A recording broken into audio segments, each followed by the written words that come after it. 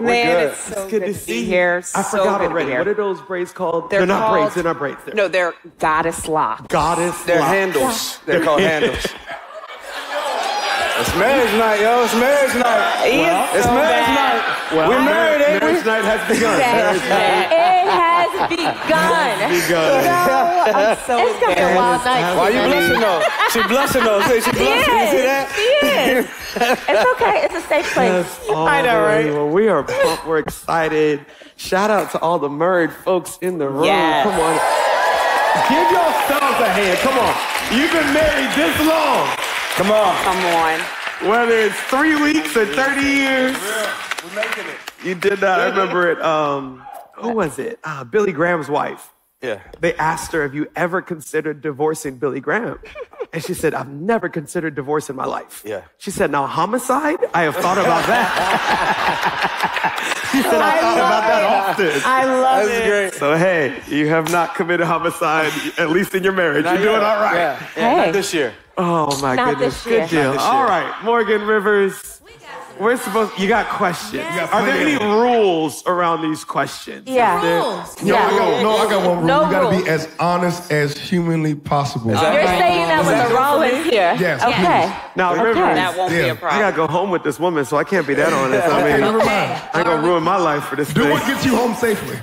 Yes. Get them all. And how do people send in questions? If they're sending in, how do they send in questions? So in the type form. So if you guys haven't already, that is from the You Married 97,000. You go in and you send your questions. We are asking them up here live. So make sure if you haven't done it already to ask your question, and we won't say your name. We promise. We won't say your name. I know you're thinking some things, but it's anonymous. Okay. So first question. Are you guys ready? Let's go. All right. Ready or not? Here we come. Okay. So the term successful marriage seems to have a lot of definitions. What makes a marriage successful? Does the level of a couple's physical intimacy in a marriage reflect the quality of their marriage? Oh, that's a good one. Oh, we're just gonna start loaded right there, huh? That's It's good. a long question. Deep and Deep. Okay. what's a successful marriage? I think success, you have to define it first by the model of marriage that you've seen. Yeah. And a lot of us, we don't know what success looks like because we've never seen a good model. Yep. And so I think hitting the reset button and looking at scripture and looking at that two people became one is accepting each other's differences for unity in your marriage, which does then spur intimacy and spurs things like that. Even though I would think that a successful marriage is we have sex, you know, it's been 25 years of marriage. You know what I'm saying? Like, I ain't minding every night. You know what I'm saying? Come on but now. I have to accept the differences in our appetite. I'm sorry, Jimmy. I'm catching up like 10 seconds after you. Oh, my Lord. Am I on flow one? Did I catch it afterwards? Like, wait, what did he just say? I'm sorry. Go ahead. But I'm sure you. But honestly, we would talk about, you know, this scripture and the two becoming one, and then how God sees marriage is like honoring your marriage vow. And then I don't remember what scripture, but it talks about outdoing one another in honor. Yeah. And so for us, success looks like trying to outdo one another in honor. And as we try to outdo one another in honor, typically we're not arguing as much. Typically we have communication. Typically our unity is good.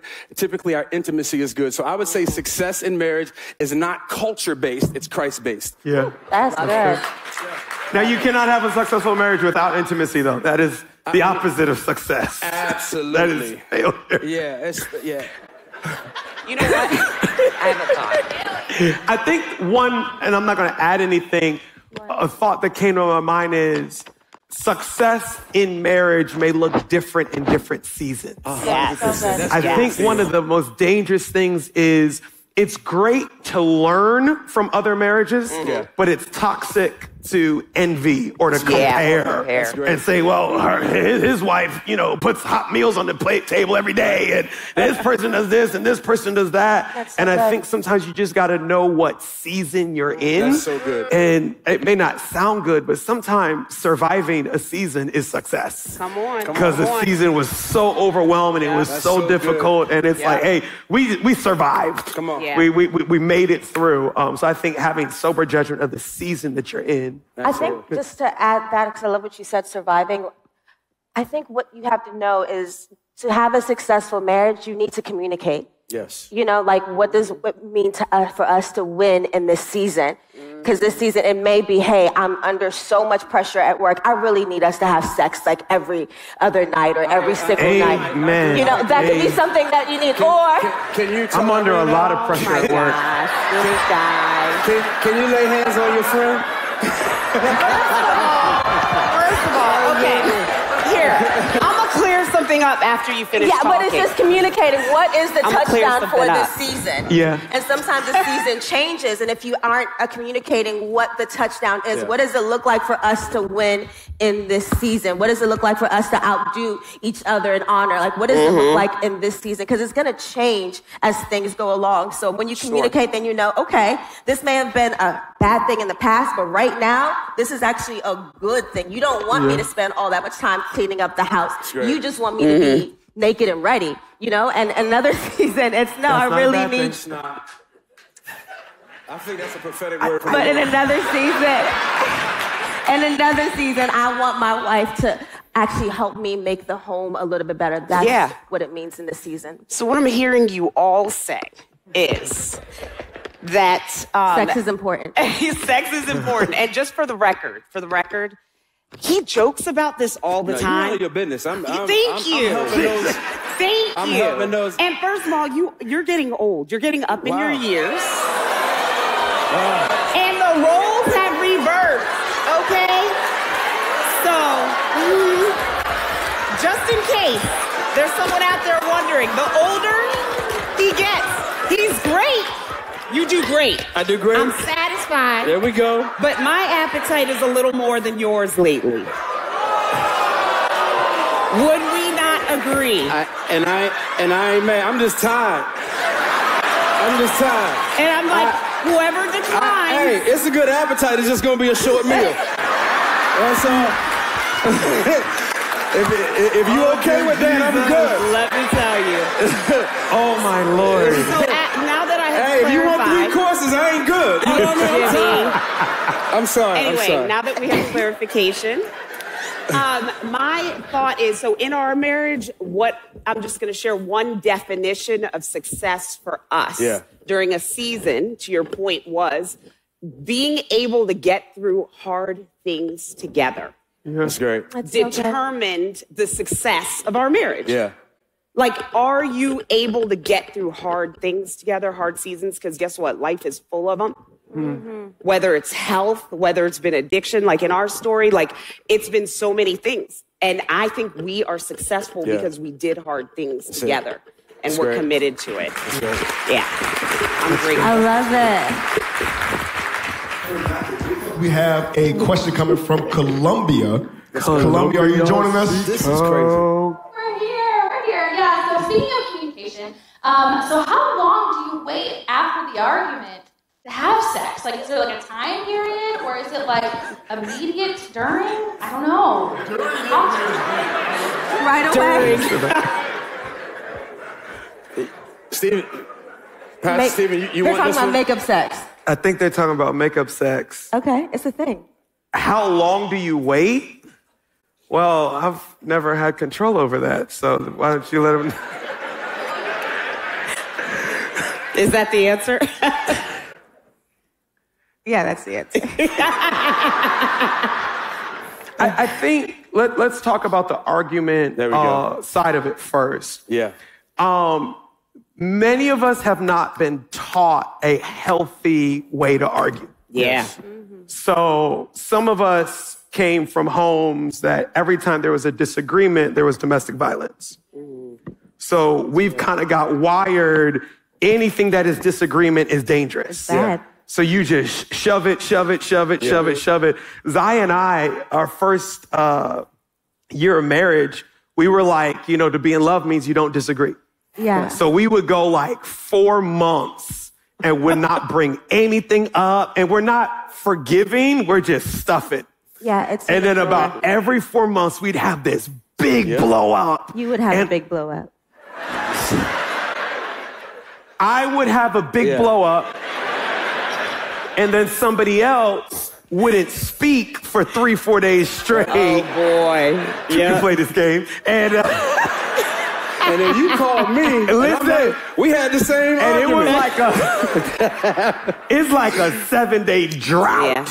Yeah. Absolutely. And then we're like, okay, we're burning. We got married for more than this. So, so I think a bigger thing is, and let's be honest, year one, it took us 7 days to kind of get back to a good place. Yeah. 4 years in, we're down to 3 days. Then we got down to 24 hours. We haven't got past 24 hours yet, though we're still working. But I think it really does, do you have a healthy understanding of how to argue? Yeah. Do you avoid low blows? Do you attack the issue and not the person? Yeah. And I think the better we get at arguing, the faster we get to the make-up part of things. That's great. I think I was thinking of more drama. I think one of the things that we are trying to help couples with is a couple things, because the question is really about arguing, like you said. And we kind of teach this thing called time, tone, tact, and then touch. Like, is this the proper time to have the conversation? Right? And tact would be, what is the reason for having it? Do you want to be right or understood? Yeah. Two different things. Yeah. Right? And then tone is am I a safe place while I'm communicating this? Yep.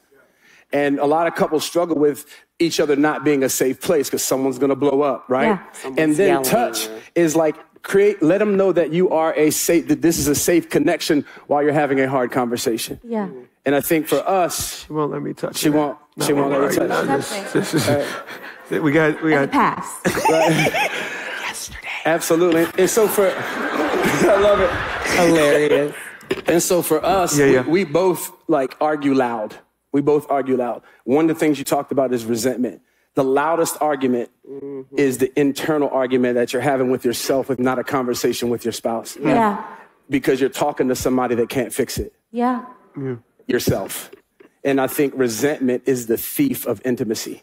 And so if you can figure out some of this stuff, like how soon do you have sex afterwards? Yeah. You know, hopefully you can argue and still have sex because you compartmentalize contention. Yeah. You know what's so interesting? Because growing up, I'm one of those where I didn't like conflict. Just like you said, if people start arguing and all that, it's just bad. Something bad is going to happen.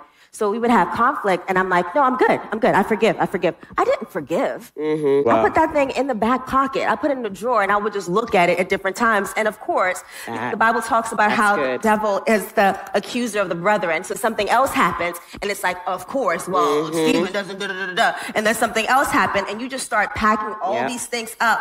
And that's when all of a sudden, like, the big blow-ups take place. Because I didn't think that you can communicate and say, hey, this really hurt my feelings without something negative happening. But what happened that really helped me break that cycle? Because I think a lot of us, we don't like to have arguments either, afraid of what we're going to say in the heat of the moment. It's just, hey, Stephen is not your enemy. Right. Wow, it's good. Like, who are you talking to? He's not your enemy. So one of the major things for me is just believe the best in him. Believe the best. Like, he may have not done the best, but believe the best in him. He did the best. He did the best. He's the best. He's the best. You should be lucky to have someone as amazing as him. Oh my God.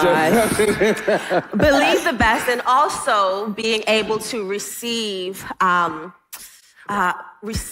criticism. That's great. You know, everyone has a store where you don't take things back, even if it's broken, because you know they're going to give you attitude.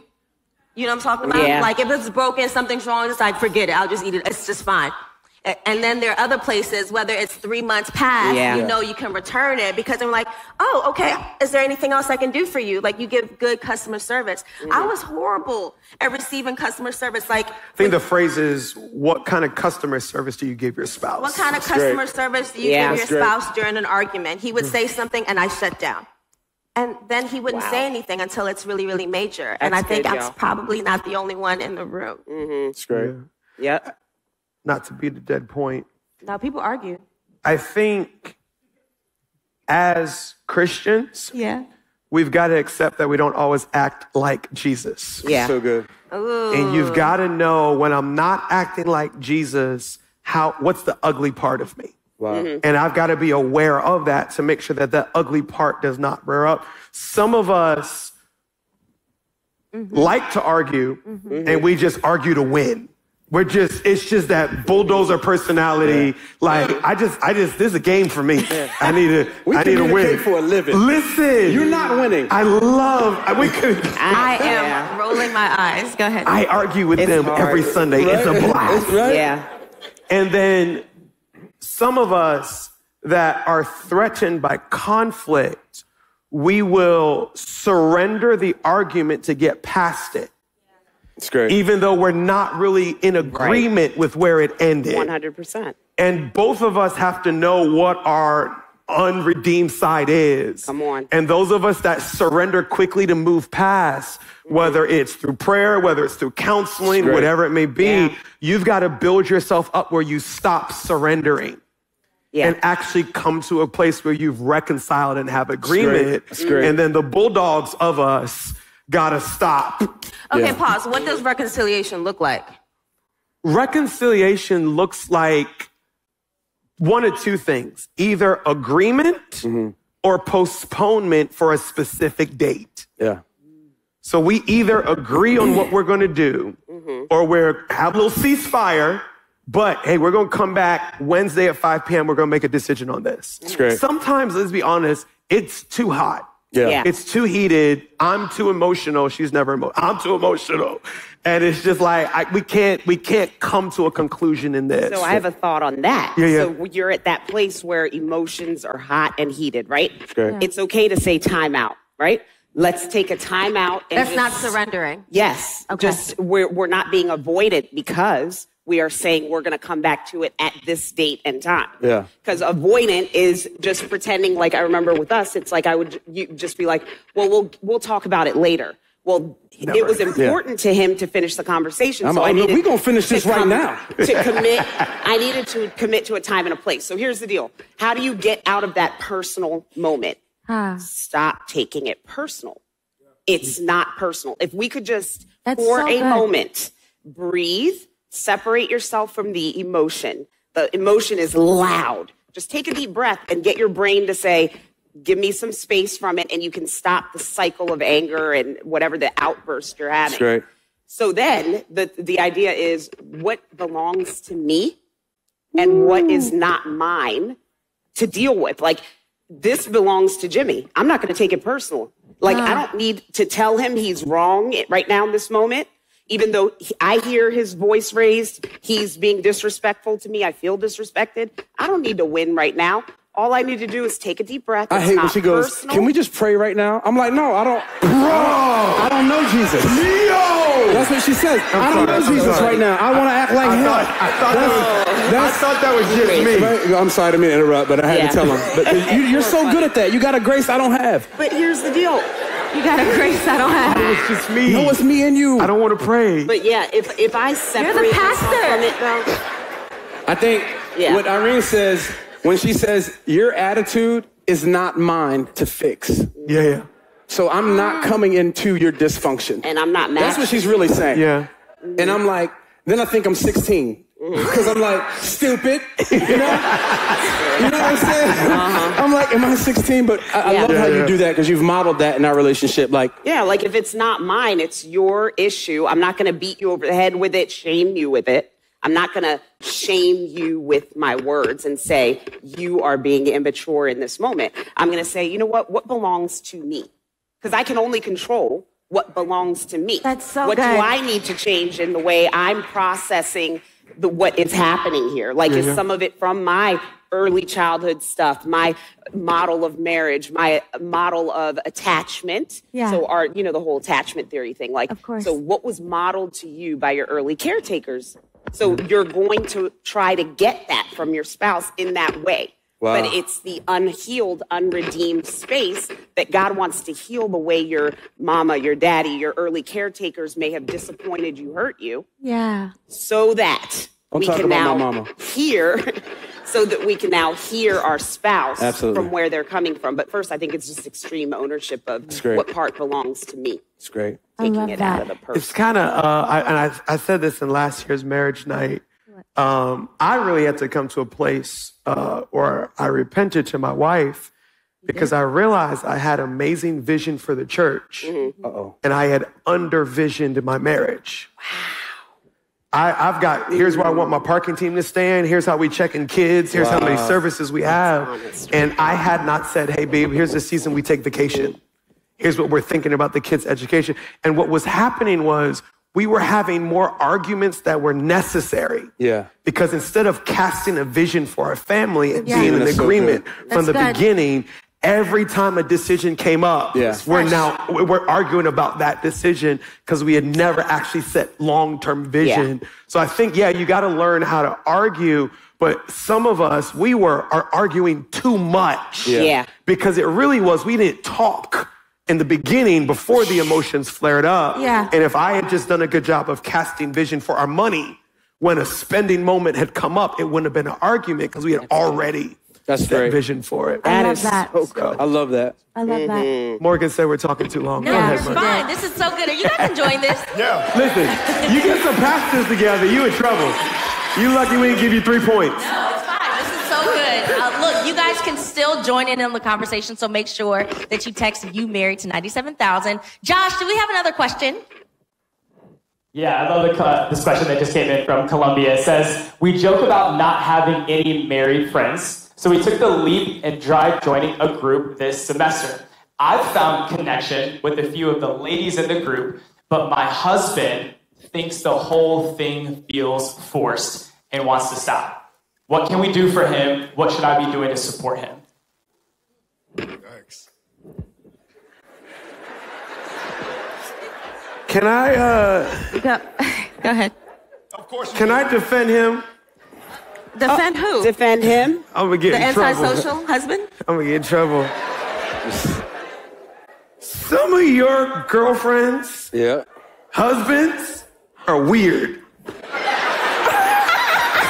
Are we the same person? And it's like the same words. You and homegirl get along. I don't want to mess with that dude, man. Exactly. It's weird.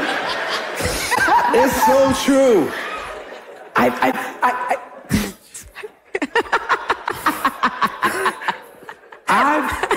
I've got some guy friends that I don't really mess with the wife. Yeah. And it's That's like not these true. are I love just everybody. What she said? She said she loves everybody. Cat. That's funny. So what we figured out is you're gonna have some girlfriends that I'm not friends with the dude, and we're not gonna do little stupid couple dates. And then I'm gonna have some guy friends that you're not really cool with the wives, and it's just us playing golf or hanging out or whatever. But we know that we need couple friends. That's right. Yes. So we got intentional about, hey, who are the people that we feel drawn to the husband and the wife, and we can hang out, we can vacation together, and we can call each other up and snitch on each other and all the other kind of stuff that happens in that. So I think when he's saying it feels forced, it may be, those aren't the dudes I hang out with, which is fine as long as you're committed to finding community. Yeah. But if he's like, I don't want to be around anybody, it's great. That's a completely different isolation. But not just community, unhealthy. which is important. It's godly community. Godly community. Because everyone can find some bros and some girls that are about stupid stuff. So I think I want to commend them for at least attempting groups. One, and that one group may have not been your clique, but there are many other groups that we have here. So it's like, okay, maybe this didn't work, but there are other ones that work. And maybe we don't have to do a group where it's the wife and the husband together, but you can do a men's group and you can do a women's group, and then you can find your clique there. But I love that the pursuit should be not just for homies and not just for sisters, but for godly community. And that is important. I think the motive is important because I've seen a lot of couples where, you know, the husband, he's just not there yet. He's in process. And she wants to bring him to fix him. She wants to bring him. And he can sense it. And he can sense it. And it's like you're waiting. If you're that woman, you're waiting for them to talk about him because you've already shared something that you shouldn't have shared. Right?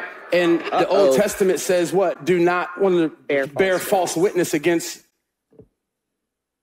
So why are you talking about somebody who's in process to somebody who can't fix it? The one thing I've never done is change your heart. Only the Holy Spirit can do that. Yeah. That's good. And so I think we have to do more praying for our spouses than complaining to people who can't fix it. Yeah. True. Yeah. Yeah. No, Yep. That's good. I will say there is a difference between complaining and also just sharing. Like, I am hurting here and I'm just giving up on this person. And so there is a difference. And we have the Holy Spirit. He can tell us when that difference is. But there is, I don't know what to do anymore. And so and that's more of confessing, I guess, as opposed to complaining. I don't want people to just carry things with them when there are folks that God has divinely put in our lives to help us in this season, in this journey. But that's so good. I don't think people realize sometimes the difference between complaining and dumping on someone and like what is, I'm looking for accountability, advice, because you have something to hold me accountable or advice to give me to move from one point to another. Yeah. So like Jimmy said, what's your motive? You got to check yourself and just own it, man. Yeah. Like, if there has to be a safe place where I can go unfiltered, and it's typically my counselor. So my counselor has been with us for over 12 years. She knows when I'm like venting and complaining and it's unhealthy, and when I'm, I really have something valid. And she never says, tell me more about what Jimmy did. She always says, so what's your part in it? It's all about ownership, and she checks me. So like, Irene, so what's your part in it? She's not there to talk about Jimmy. She's always there to work on me and how I am going to respond. You need a lot of work, though. I do. True story. You need to treat me better. Oh, gosh, I don't know about You're that. a brave man, my guy. I tell you, it takes a special person to be married to Jimmy Rollins. Well, I will say this. There's this verse that we think only applies to middle schoolers. Bad company corrupts good character. Yeah. Right? And statistics shows that cheating happens in groups. Yes. Yeah. That And if people you're get a divorced guy in and groups. all your homeboys are cheating, you're more likely to cheat. Gonna cheat. Yeah. Divorces happen in groups. Your marriage is going to look very similar to the marriages of your five closest friends. Yeah. So I think it's all well and good. I don't like, your girlfriend's husband, but we've got to know, we've got to find people around us that's marriages we want our marriage to look like because it will influence who we become. It's great. I love that. Yeah. Here's one fresh from you, Mary, just a few seconds ago. Here it is. How do I get my husband to communicate? He prefers to avoid me and not talk to me for days. Then he acts as if nothing has happened, and I'm even angrier after days of being put on silent treatment. That's Help my me guy. because I like that guy. I'm over it. I love that. Can I say Okay, that? we're going to answer sounds this. like somebody. The next question needs to be light, funny, hilarious. Jesus. Boy. Deep. That sounds like Give us a somebody. messed up woman in the next question. We can make it fun. Talk to him while having sex. He'll talk. No. No, I'm joking. Not a bad idea. I'll say this. Affirmation with a man precedes communication. Yeah. Like if all you're gonna talk about is what I need to do and what I need to change and how I need to fix this and how I'm already beating myself up. This thing called life is heavy. Yeah. Parenting these kids is heavy. Figuring out the bills and all that is heavy. And now you want to talk and you haven't affirmed me in any area. Affirmation precedes communication. Yeah. You want to get me to talk? Give me a trophy in some area. Yeah. Tell me I'm doing good in some area. Yeah. And so I think so many people want to talk, but really what you're wanting to do is tear them down. What is the motive of the conversation? Do you want him to get better? He's not going to get better by tearing him down. Yeah. He's going to get better by affirming the things that you're celebrating. You want him to do better in some areas? Celebrate the things he's doing great in. Yeah. And then he'll give you entrance to communication. That is so good. You know what's interesting? I don't consider myself a very disrespectful person. I don't know, maybe it's because I'm African. I don't know what it is, but don't raise my voice. I don't do a lot of that stuff. I don't call people out their names. So I thought that I was the most respectful person in the planet. And I'm realizing later, and if y'all probably know this book, but Love and Respect, so good. But realizing a lot later, like, wait a minute, I have not honored this man as I ought to. Wow. And because I haven't honored him, he's actually seen some of the things as disrespectful. I never raised my voice. I never called him out of his name or anything like that. But sometimes our communication issues is because I would say something and it wasn't laced in honor. And because it wasn't laced in honor, he did not hear me. And not only in some of the questions, like he'll communicate, my husband's a dreamer, he's a risk taker, he's all these things. I'm a lot more conservative. So he'll say something and start to talk and dream and all these wonderful things. And all of a sudden I'm like, wait, what does that mean? Okay, what does that mean? And so I'll ask questions wanting to get clarity, but even how I would communicate my questions, it was seemingly undermining him and his leadership. And he saw that as disrespect. And then it became a communication issue. So I had to, and I'm just going to really implore all you women, you may not raise your voice. You may not call your man out of their name or anything like that. But how you speak to him, is it laced with honor? Because if it's not, like they're not going to hear you. They might respond, but you're not really communicating to them or to their hearts. Yeah. And that's not inviting him in. That's not inviting. He's not going to want to come to a conversation that he knows he's going to get undermined or disrespected. If that's the track record in the past, then you have to, what's going to be your new normal? Number one, press the reset button, right? We're going to start over. What have we agreed upon is going to be the way we communicate? An expectation is not valid unless it's agreed upon. So maybe he's not coming because you guys haven't agreed to have a conversation in a respectful way. Yeah. So it's like, it's not a valid expectation until it's agreed upon. So talk about what it looks like to have this conversation, when, where, you know, all of that, when, like what to do in the moment if he's feeling undermined. Rules of engagement.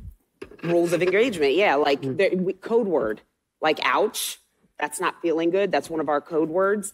And then it gives him a chance to like switch it up. Yeah. And he makes it safe for me again. Okay, now I'll re-engage instead of retreating. We're going to do this like Stephen A. Smith first take. So we're going to take opposing views. Let's go. I agree with everything y'all said.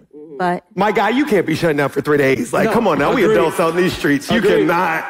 Whether it's, and the reality is, whether it's the wife or the husband or whatever else it may be, there is some health that is needed there. You've got to be able to have conflict. You've got to be able to communicate. You can deal with it. Hey, let's figure this out. Maybe it needs to go to marriage counseling. Maybe it needs to go to one-on-one counseling. But if someone's shutting down and freezing you out because they heard something they didn't like or didn't receive well, there is some emotional healing that needs to take place there. That's great. One of the things I've found is the best time to fix something is not in the middle of an argument. That's great. Right. So when we're arguing, don't tell me I'm arguing wrong. Right? I'm pissed. This is not the time. This is not the time to do it. That is so, can you say that again? Oh, man. Is this now the time to have a really horrible conversation? So we heard some horrible marriage advice where they're like, you know, sexually you need to meet your spouse's needs. So make sure you ask them how you did. Oh. You know what's not the time to ask how you did? Right after you did. My ego could not handle. I need 3 days. The best time to say how we should argue is not in the middle of an argument. Yeah. So you've got to figure out sometime where we're not at odds. Yeah. Where we can say, hey, when you do this, this is how it makes me feel. And hey, how can we make that not a part of our argument?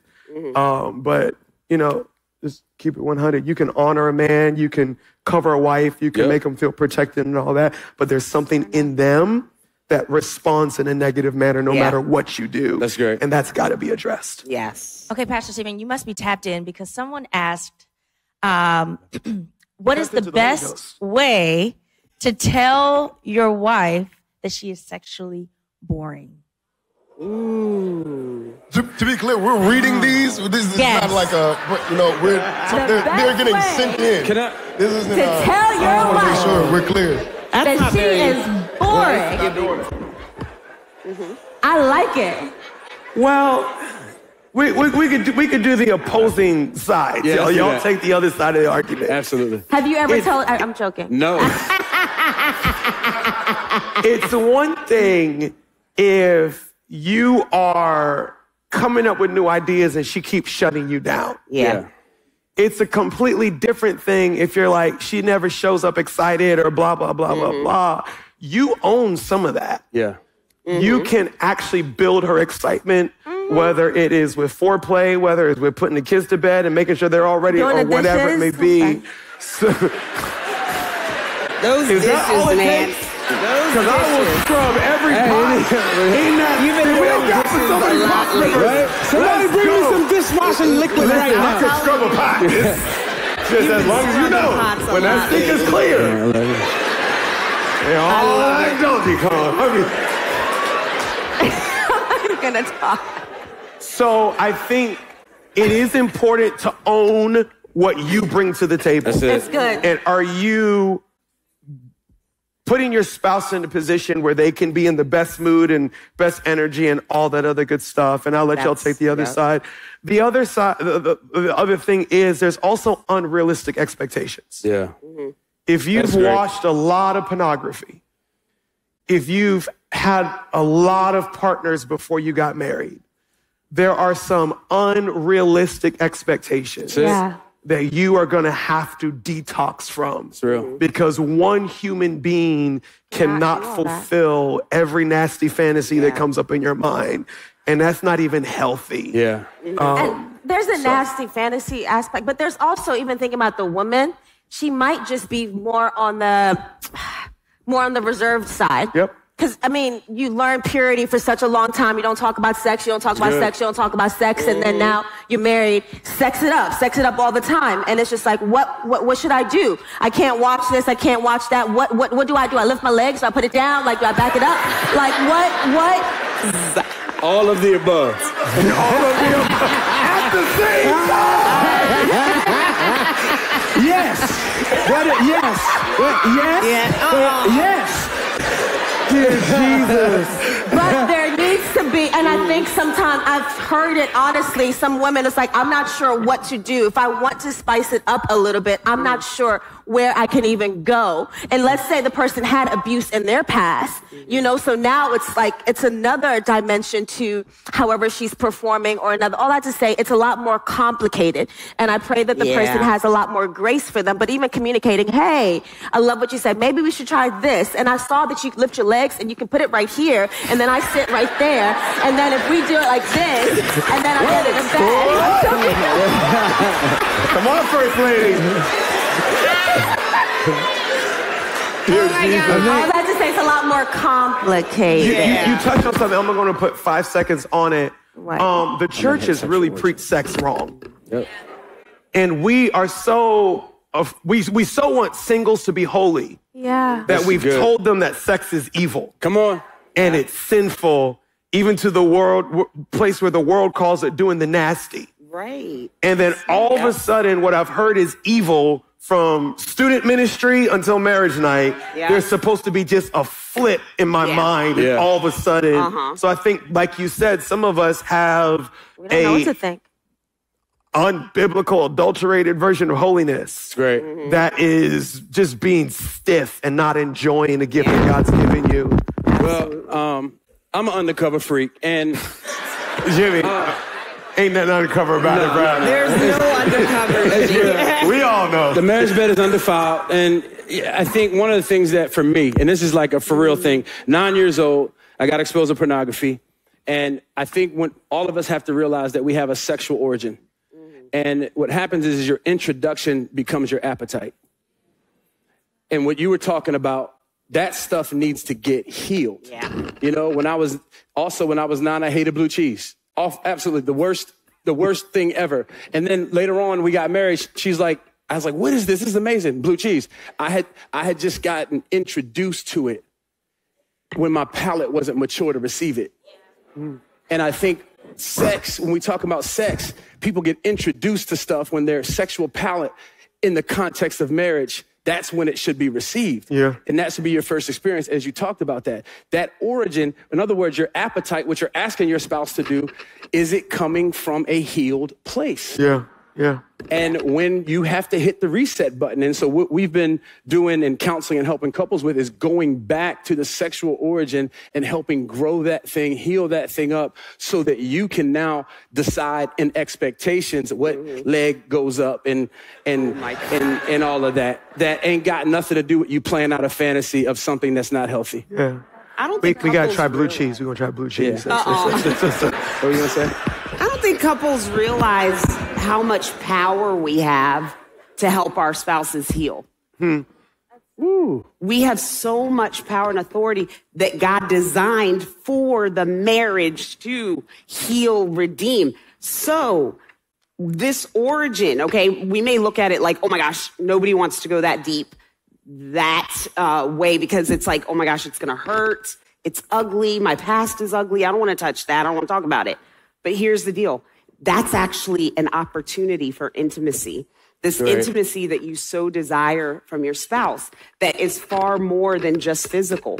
And you have an opportunity to go there with your spouse. But again, ownership, I'm going to own my part, right? So maybe I'm boring sexually. Not at all. We're good. Right. This isn't me, but whatever. You're amazing. The best ever. Oh, God. I mean, just, yeah. Well, thank Matter you, of fact, babe. we should try tonight. I got some thoughts. So, but here's the thing. If you own the fact that, oh, maybe if my spouse feels that I'm boring, what part of that is true? Maybe there's something from my past that's still showing up in my present. And in the bedroom, I'm being triggered by my past and it's making me avoid having sex. Wow. Jimmy became part of my healing. That part did happen to me, being all just completely vulnerable. And my husband, I had to ask from him what I needed and what I wanted in the moment. And he would help me bring me present. And it's like, so I'm no longer dealing with triggers anymore because he helps me get present quickly, like a touch, a look, just he cares for it. So it's been healed. And so now I'm no longer dealing with that trigger. My spouse was a part of the healing. And now that intimacy, What?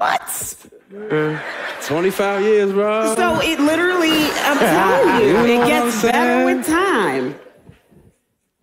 My brain started to go to not how creative, but how often. It's great. And in a marriage, husbands and wife, at different seasons of the marriage, one person is going to have a higher sex drive than the other, particularly stress, all that other good stuff. And it's easy within a marriage for the person with the lower sex drive to say, hey, it's not that important. Yeah. There's more to life. Why we're not, in high school anymore, blah, blah, blah, blah, blah. And I think you've got to have a biblical understanding of sex, which sex is glue for marriage. That's right. It is. Pregnant pause. You can say that again. When is it too much glue? Oh.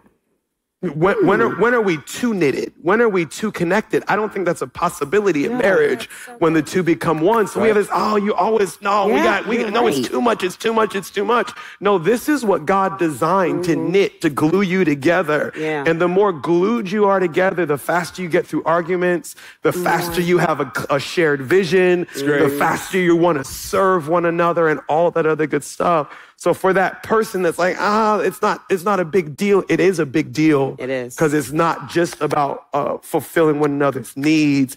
It's about gluing a union together. That's great. Which is what God designed it for. Okay, we're moving to the next important thing. Is this the funny one? I don't know if this is funny. I don't know if this is funny because this is the other big deal in a relationship, which is money. So, I own my own business. The last few quarters have been a little rough. I've avoided bringing my wife in on all the details, not to burden her with more stress. We need to work on cutting back, but I don't want those cuts to change our standard of living. How do I navigate this season of life? It's a great question. That's wonderful. What role does money play in divorce again? Oh, over 50%. And the deal, what's interesting is they say money fights and money problems are the number one cause of divorce, but it actually has nothing to do with the money and everything to do with the stress that not having brings. I don't bring all the drama from church home. I used to, And I stopped doing that because I realized I would come home ticked off about something. I'll tell Zai how ticked off I am. I'll go talk to Jesus and I'll calm down and I'll be fine. And 3 days later, she's still ticked off about it. And I done moved on to the next thing. She's like, where they at? Who is it? And I realized that if I'm gonna be stressed at work, and not that I'm always stressed at work, but if I'm gonna be stressed at work, some of it I've gotta be mindful to leave it in the garage, leave it in the driveway, and not bring it in the house, because home is my safe place. And if I'm stressed at work and stressed at home, there literally is no escape from all of it. So some of it is, hey, that's just work. Work is up, work is down, work is stressful. All of that doesn't need to be brought in. When it's actually affecting our income. Yeah. And we've got to adjust how we live. The question was, I don't want to change our standard of living. That's it. That's how you end up broke. Yeah. In foreclosure. What's the marriage vows? In richness, in sickness and poor. Sickness. Help me out, because I don't remember. For richer or poor. For richer, for poor. Yeah. We're in this together. Yeah. So if you got your salary doubled, you come home and scream and yell about it. Because you're in this together. So if it's a tight season, why not come home and say, hey, this is where we are. And it's not fair, because here's what we'll do. The money's not there. We didn't tell our spouse. They're spending the way that they normally spend. And now there's resentment. Because you don't know how I'm stressed out here. It's not fair. You never told them. And you'd be surprised You never brought them in. what your spouse is graced for. Like, it's not just you and your spouse. It's also you, your spouse, and the Holy Spirit. And also, you may not know, you may not have communicated it, but the Holy Spirit, he's active, he's alive. He could be whispering something. You'd be surprised what your spouse is graced to hear, how your spouse is graced to serve you and partner with you to partner in this. And I think if something like that was going on, and I'm the wife or I'm the husband, whatever, it's like, I wish you trusted me enough to we're in this together. Now you keeping this from me. Now I'm wondering, is there something else that you're keeping from me? Now I'm mad. You know, I'm really mad. It's like, because I'm here for you and I want to cover you and I want to be there. Okay, I can get creative. We can cut down DoorDash. I can cook this. We can do this. We can do a whole. Women are creative. Men are creative. Like, we're in this together. But when you're keeping things away out of fear, fear will produce. Fear will produce. That's good. And and all the things that you're thinking may happen, it will actually produce. So we have to be careful when we introduce and we listen more to fear than to faith. But honestly, I do believe that our spouses are graced for us, and they're graced for the season, that God is active and working in them to help us in the journey. I'd rather know than get your attitude and have to deal with your attitude. That's what came to mind. So just tell me so I can have grace for you. If work is stressful, you're going to have a bad attitude at home. 100%. If your spouse knows, they'll give you grace and, hey, let's go out. Let's go for a walk. Let me do something to kind of get your mind off of it. But if you just, like you said, you just come with the bad attitude and you didn't tell me why, side eye. We got problems. But at the core of it, I think it could be money things. I think it could be something else that we are going through individually. And because we have major trust issues. And I think people, they've been married perhaps for a long time and you're just not 100% trusting in your marriage. So everyone has a thing where it's like, I'll just handle it. Perhaps. But I just want us, and this is something that I had to learn, like, wait, you trust them with your kids. Like, trust them in the space also. Let this man in. Like, allow him to help you and allow him to help heal you, because God, he knows God, and God put a lot of what you need in them. So whether it's money, whether it's something in career, hey, I feel like I've hit like whatever it is, I want us to just be able to trust our spouse just a little bit more, not a little bit more, probably a lot more, because it's going to bring so much more advancement in our lives. Oh my good. Are we throwing to Columbia? Or you guys have it there? We have one right here. Here it is. My mother-in-law gets on my nerves. I think more than one of y'all sent that in. It's okay. What is that? My mother-in-law gets on my nerves. How can I tell my husband that she's crazy and I don't want her around? This is not mine. This is theirs. This is them. That's you sad. married. I can't answer that. I have no idea what that feels like. What we're talking about, honestly, is boundaries. Yeah. And the basis of marriage is leave and cleave. That the two become one. And the boundary is not always, that you want to keep them out. There's a boundary of, do you value your marriage enough to keep things in? And I think a lot of things, when people hear the word boundaries, they're like, oh, there they go again. Just being mean or just setting. When you get married, right, you are leaving. Yep. A man leaves his mother and father and cleaves to his wife. This becomes more important than that. Yeah. This was Irene's family struggled with this, and my family struggled with this. Yeah. Just in a different way. And we had to literally set expectations because if you're young married, you're like, where do we go for Christmas? Where do we go? It goes all the way back to what Pastor Stephen says about vision. What have you sat down and talked about the vision for your family? The vision for holidays. Vision ain't just this grandiose thing of the house I'm going to live in one day. This is the rules of engagement of how we are going to do life. You don't have a mother-in-law issue. You have a wife issue that didn't set expectations. The issue is not the mother-in-law. That's not the issue. My mom can't come in between us. Because if this she does, is the bubble. It's my issue that I haven't checked my mama. So it's not that you don't like That's good. the mother-in-law. It's that you don't like the part of your wife that hasn't set a boundary with her family because she's more dependent on that than something in your marriage. Yeah. And what if that is the case? What would you say? It takes work. It takes counseling. It takes ownership. All the counseling that we've gone through to get through this stuff. It takes. You are not allowed to complain about the marriage that you refuse to work on. Period. Come on. Period. Mic drop. Yeah. And for us, it took work. It took me then going to my family and having a conversation. I'm sorry that I've allowed this to happen. And ownership. I did the same. And she did it with her. But from now on, I want to let you all know, we're not coming to Thanksgiving because I'm setting our own legacy for what God wants to do in our family. And if your mama don't understand that, that's on her. You can't fix her. No. She's been the same way for 60 years. She ain't changing. That ain't gonna change. Right? But only you can change. And I just think it's so trivial how we set boundaries and everything else. Yeah. But then, you know what I'm saying? We don't let another dude talk to our girl.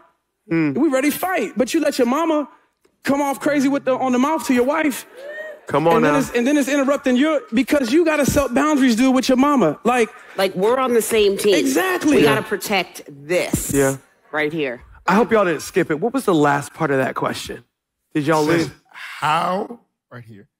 Where'd it go? It says, how do I tell my husband that I don't want to be around her? Yeah. Around him or around her, Oh, around his mom.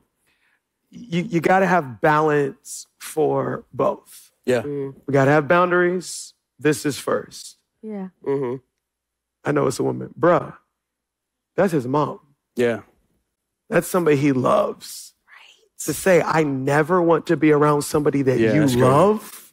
It's hurtful. That means you don't love me. Unrealistic expectation. That's extreme. That's it. It is. So I think That's you good, guys Stephen. got to figure out, how do we have healthy boundaries? That's it. Yeah. Maybe they're not allowed to the house, but we'll meet them at the mall.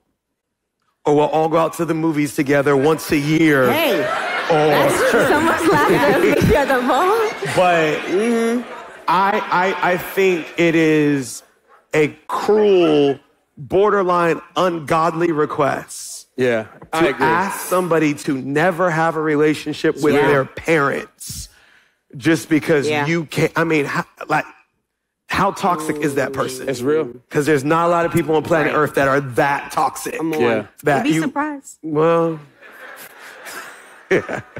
So, I'm sorry. Go ahead. Okay, how do I tell my spouse that they need to work on their physical self? You want me to take this? It's been a couple years. Goddess Locks, go ahead. I ain't messing with this. I used to be 420. My husband used to be 420 pounds, for those of you who don't know. It's a whole lot of man to love. That's all that was. It was really hard because how do you explain to someone when I know he's hurting? That's why he's using food to take him somewhere emotionally. So he's sick. He's emotionally ill. And what I had a hard time with was, what's the balance between it's not about the physical, right? The balance between being honest about somebody's physical, like what they look like, that wasn't the issue. That's not the conversation. The conversation is, Jimmy, you need to be healthy so you don't leave me a single mom with these kids. I didn't sign up to raise these kids by myself. You better take care of yourself so that I don't end up with them by myself. They need their dad. So I approached it from the inside. His insides are important to me more than his outsides. Like, I always knew this man, I had a vision. This man that's 160 pounds lighter and healthier than he's ever been in his entire life at 50, emotionally healthy, spiritually healthy. Why? Look, that's where my sex drive has increased. This is part of it. So, but here's the thing. It's never been about the physical. It's been about me feeling secure because you have taken care of yourself. And so I think having the conversation is more about like approaching it from the standpoint of what are you asking from your spouse? Are you asking for something superficial? Like, I married you big, right? Yeah. You were big I ain't dude never when had I an met ab, you. not one. You ain't never had an ab. Ain't no six pack. So I got a I'm dad with bod. that. I'm all right with him not having an ab, right? But I just needed to know that he wasn't gonna. Are you sure? I saw you looking at that dude at the beach a couple last time. I'm joking. Let me tell you, I could care less about all that stuff. I just want my Jimmy Rollins. Yeah. That's all. I think one of the things that what I felt because it was unhealthy. You knew I was unhealthy. Marcus knew I was unhealthy, and a lot of our conversations got to the place where, bro, you're unhealthy, and like you were medicating with alcohol, I was medicating with fried chicken, right? It's true. But it was just as bad. And when she communicated her fears, not the fear of me being overweight, but the fears of me being gone, the fears of dying, the fears that your son is not going to have. And then she started to show me, you can't go to the games, bro. Like you can't, when we go on vacation, we're in the hotel.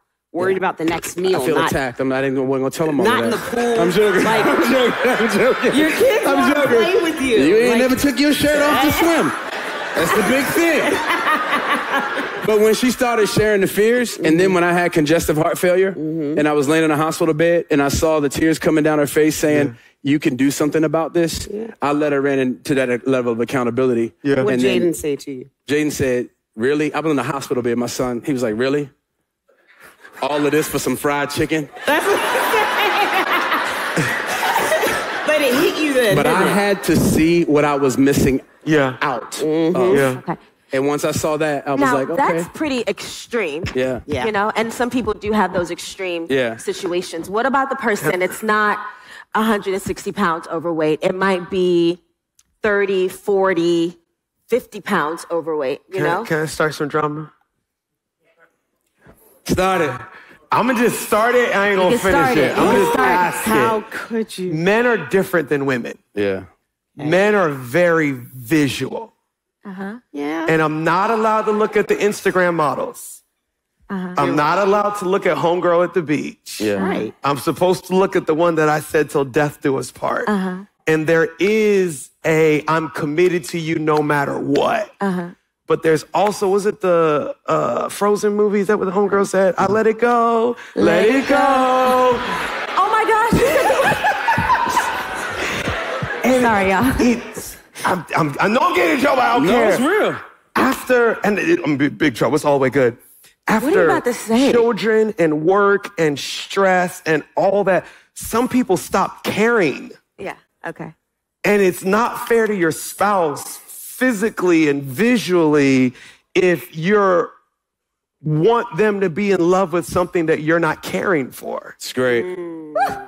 I think two things. Number one, I'm going to be a little controversial. Go ahead. Oh, And I'm going to come at the women for a second.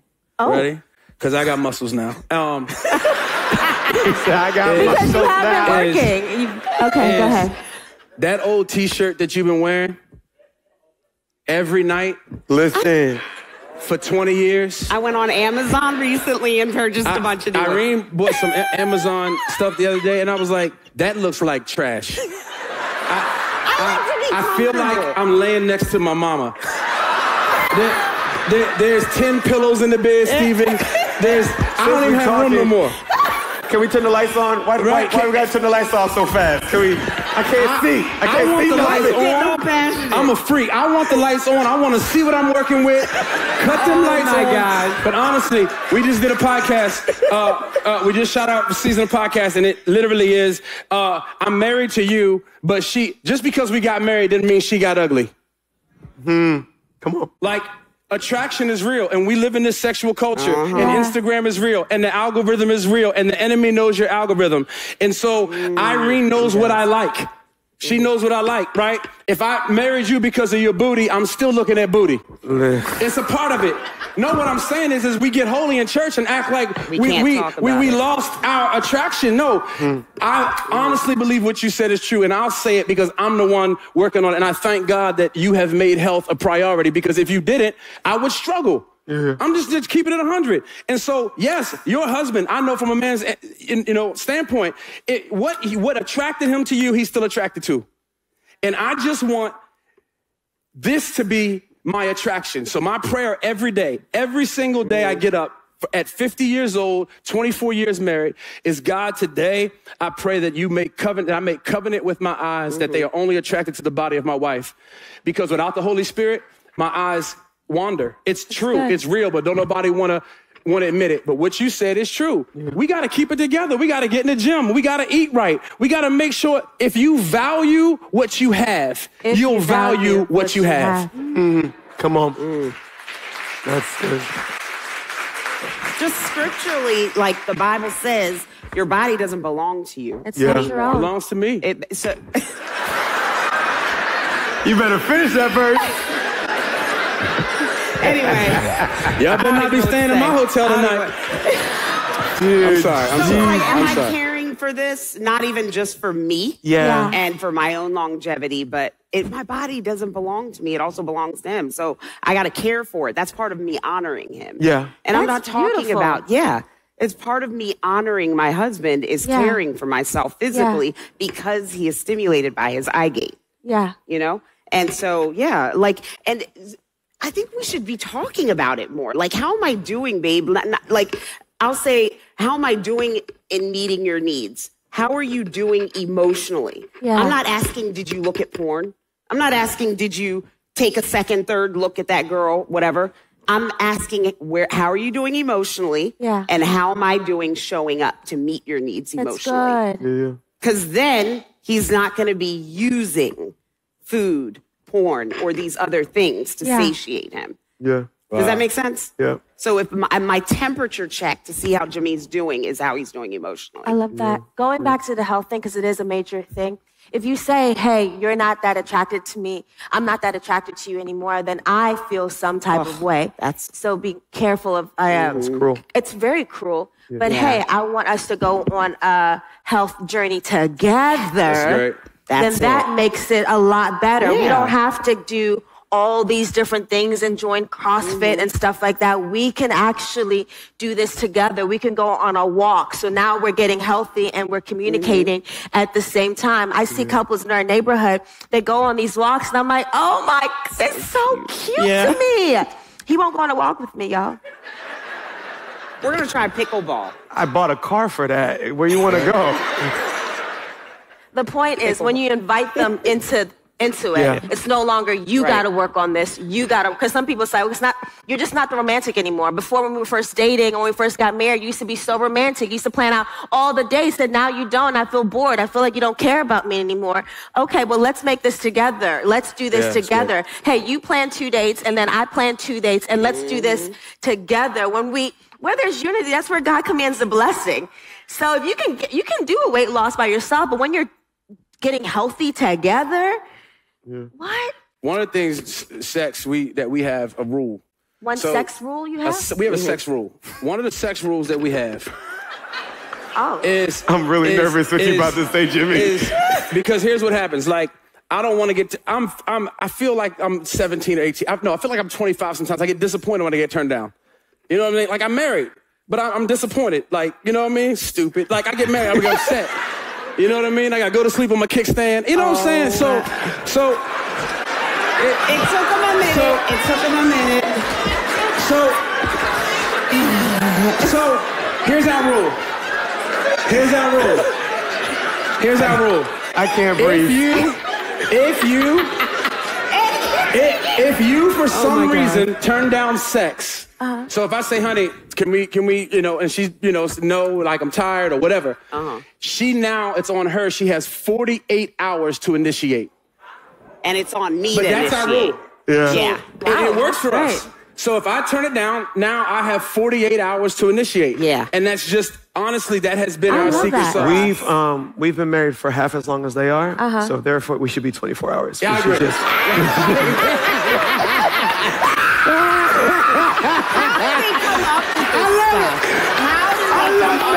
I love it. How do you come up with this stuff so fast? No, can you ask them would they do the sex roll? Huh? Ask them if they'll do a sex roll. Y'all do it? Y'all gonna do it with us? Sex roll? Come on up. Come Would on, you wait do a the minute. sex roll with us? You guys 48 like that? hours. 48 hours? Come on now. Just grab your wife's hand and just lift her hand up. 48 hours? Come on now. I see a lot of hands down. Yeah. Thanks for that rule, Jimmy. That's I owe you an offering, my guy. you, bro. I'm helping all of y'all. 2 more questions and we done. 2 more questions. Here we go. Okay. How do I get my husband to be more of an active father? Say again? How do I get my husband to be more of an active father? He grew up in a household where his dad wasn't very present. How do I get him to become more emotionally available to our kids? That's a great question. I'm sure he wants to be an active father. I'm sure he wants to be a good father. And I think us women, we are emotional. We know the temperature of the home sometimes a little bit more. We know what's happening with the kids a little bit more. Set them up for wins. So it's not like, hey, you're missing out on this, you're missing out on this, you didn't show up again. It's like, hey, I think Roman would like if you do this. Hey, I bought this, just say you got it for him, and we can do, so we just have to set them up for us win. He talked to me a long time ago, he's like, I want to be present, I want to do a lot of things, but sometimes I'm not sure exactly what to do. And sometimes I think it sounds dumb, but I think some men, they're not really sure what's needed of them. And sometimes some men might connect more with their kids when they're younger. Some men, it's like, okay, when they are teenage years, that's when they're really going to connect a little bit more. So I know that varies, but as women, as wives, I think just set them up. Hey, do this with this. Hey, do this with that. And celebrate when they do it, because I'm sure he doesn't want to be just like his dad in that regard. So it's affirming, I know you want to be a great dad, and I see that in you, and I love that. So I think you could do this a little bit, and when they do it, right, great. You know, celebrate the mess out of them. Was that too loud for you? I don't know, I just thought about our new puppy. Here, boy, yeah. That's what it felt like. Steven. That's what it, good job, Steven. Good job. Over the kids. I'm sorry, that's so bad. It's so bad. It's very similar. Here's the thought that comes to my mind. What? You don't really want him to be a more active father. You want to raise great children. A more active father is the seed, great children is the fruit. And what I'm hearing is a lack of vision of, hey, let's talk about the type of children we want to raise. Who do we want them to be at 12, 16, 18, 21? Yeah. I can't get them there without you. So the kids that we see them being, they'll never be those kids if you're not active. So active is not the goal. The goal is, here's the type of kids we want to raise, and it requires you being present. That's so good. How much But again, how do you? No, get some drama. You You're about don't to say know? something. It's I know you're about your to say drama, though. something. It's my drama? Yeah. No, say it. It's okay. So this marriage issue, I'm on a limb, guys. So if I'm sleeping on the couch tonight, pray for me. My wife grew up without a father in the home. So single mom, and her mom and the siblings, they did everything just with them. So one of my frustrations early on in marriage is I'll get home from work and they're all at the park. Yeah. And I'm like, I wanted to come to the park. Hilarious. And she assumed that men don't go to the parks with kids. Wow. She's like, I thought I was doing you a favor by getting the kids out of your space. so that you could just come home and relax and all that. Yeah. And that's where hey, I need you to help me be present by letting me know where they're going to be, including me in their fun. That's good. Maybe, and I've even said this before, I have a 7-year-old daughter said, hey, I want to take Zoe out on dates with just me and her. But with all that's going on, I don't got the time to plan it. Yeah. If you could just pick the where, the when, and have her dressed, I will be ready with the car. I'll take her out. We'll have amazing daddy-daughter time. Great. But if you expect me to come up with the location and the time and the date and know her schedule, it's just not likely. It's like she said, you set him up for the win. Yeah. I love that. That's great. Teamwork. That's great. Am I good? Oh, I'm good. Okay. So good. Last one. We out of here, guys. Last question. Okay. My wife wants to cut back on eating out, but she cannot cook. Please help. Show yourself. Who's this? Who's this? The question was from Colombia. It was from That's Colombia. why it's anonymous. That's why it's dark in here. Oh my God. Read it again. I just want to laugh again. Just one more time. She wants to cut back on eating out, but she can't cook. I'm stuck. Please help. Please help. SOS. Hilarious. I could be wrong. What? Go ahead. With all this social media. And At this point, it's not that she can't cook. She don't want to cook. She can't read. She can't read. She can't see. She can't see. Watch your face. She don't care. Like, honestly, there are so many things in our lives that we can just say, I don't want to do. Yeah. When you get married, you check that at the door. Yeah. That's good. Like you check it at the door. I love to cook. I do the cooking, the majority of the cooking in the house. I love to be creative. I'm creative. Yeah. It's how I rest. I You're can a great do cook. 6 Easter services, I'm cooking. Yeah. You know what I'm saying? Like, I love to cook, but I love learning too. So I don't understand. Everything we do is learned. Come on. Everything we do is learned. You can learn. That's a bad excuse of lazy. Like, don't be a lazy spouse. Like, I'm gonna be honest. Like making an activity. Salt and pepper, some adobo, together. some sazon, little jerk some seasoning. a little jerk seasoning. It's not that hard. If you can't make black folk spaghetti, you just done. It's so easy. Some ground beef. Yeah, come on, y'all. Phil's the best cook ever, right? I'm sorry. He's phenomenal. Yeah, no, you could. No, I think it's probably.